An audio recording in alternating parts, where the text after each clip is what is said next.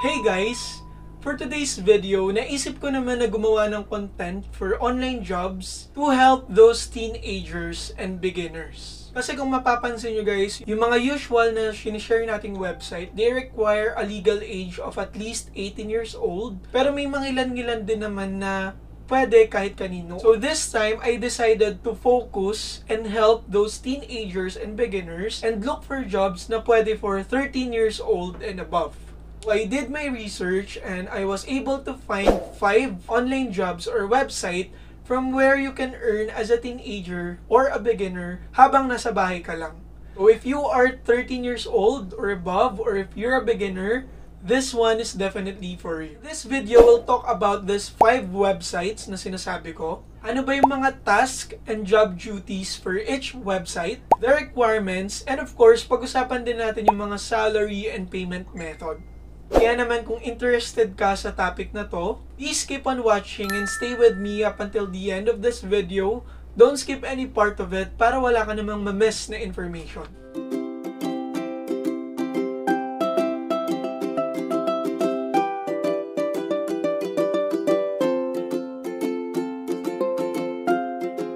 Hi everyone! Welcome and welcome back to my YouTube channel. My name is RJ. Kung bago ka pa lang dito sa aking channel, please consider subscribing and clicking the notification bell para naman updated ka sa ating mga videos about work from home and home-based jobs. And also, please don't forget to like this video. Before tayo mag-start at before ko isa-isahin itong website na gusto kong i-share for the teenagers and for the beginners, just a heads up na before applying, you still need to let a parent or a guardian know. Kailangan alam pa rin nila na papasok kayo sa work kasi even if it's only online, ito ay trabaho pa rin guys. So since underage kayo, especially for those 13 to 17 years old, you still need the guidance from a parent or guardian or an approval at least. Also to set proper expectation, for most of the jobs, they would require a bank account, Payoneer account, PayPal. So most of these payment options would require at least 18 years and above. So may mga ID validation, document validation. So if you are between 13 to 17, you will not be able to create your own account. So you can definitely use your parents' or guardian's account, or you can ask assistance from them na gawan kayo ng account, but they will still manage your payment account as a primary holder. So yan, gusto ko lang iset yung mga expectations na yan before tayo mag-start. So now, let's proceed sa ating topic and let's start with the website Fiverr. So dito guys, kay Fiverr, you can offer services. Any type of services. As in, there's no limit. Kung saan ka magaling, you can offer services. And ang mangyayari dito guys, ibebenta nyo siya online, gagawa kayo ng account, then you will create your gigs. Ganun yung tawag nila sa mga services na ibebenta mo.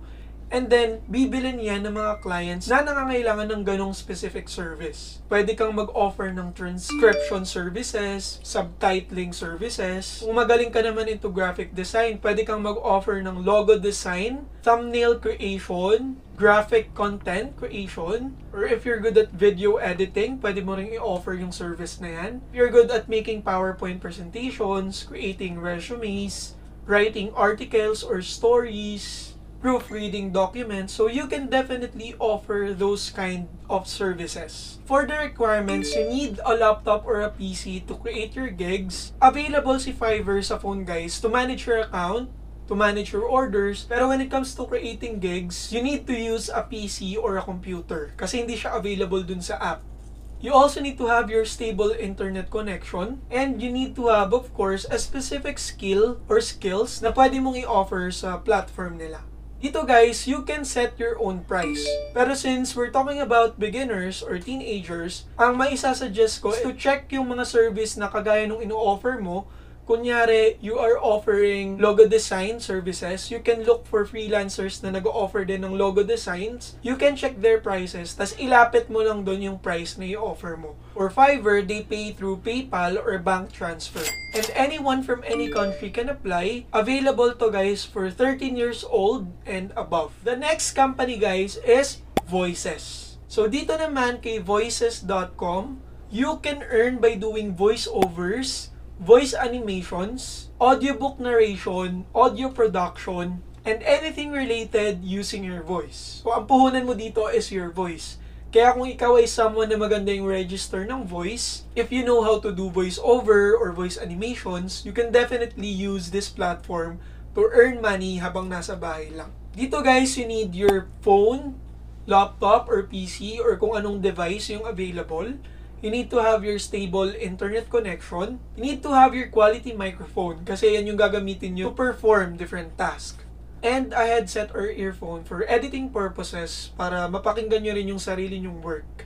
The starting salary for this job is about $100 per job or per project.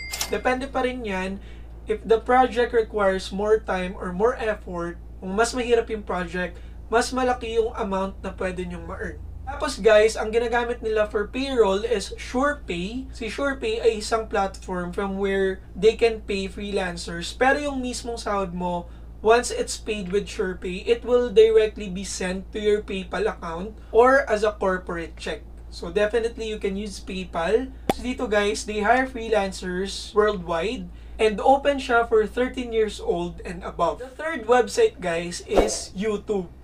You can also earn as a vlogger or a content creator. You can definitely think of a specific topic na gusto mong i-cover sa channel mo and you can start your own YouTube channel. So for being a content creator with YouTube, you need your phone. Honestly, ako guys, ang gamit ko lang is phone to edit my videos. You can also use your laptop or any device. You need to have an internet connection since it is an online platform. Tapos, for you to start earning with YouTube, you need to monetize your channel. For you to be monetized, you need to reach 4,000 watch hours and 1,000 subscribers. Pag na-reach mo na tong mga requirement na to, you can apply for monetization and once approved, your videos can start earning passive income.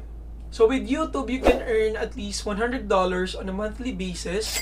The only payment option available is bank account or wire transfer. Of course, it's available worldwide and there is no age limit. Fourth one on our list, guys, is content gather. So, kay content gather, you can earn naman by being a content writer or by writing stories, articles, or any type of writing materials. So, dito kay content gather, you can use your phone to write content or you can use any other device. You need to have your stable internet connection and of course, you need to have a passion for writing. Ang payment nila dito is a base per word.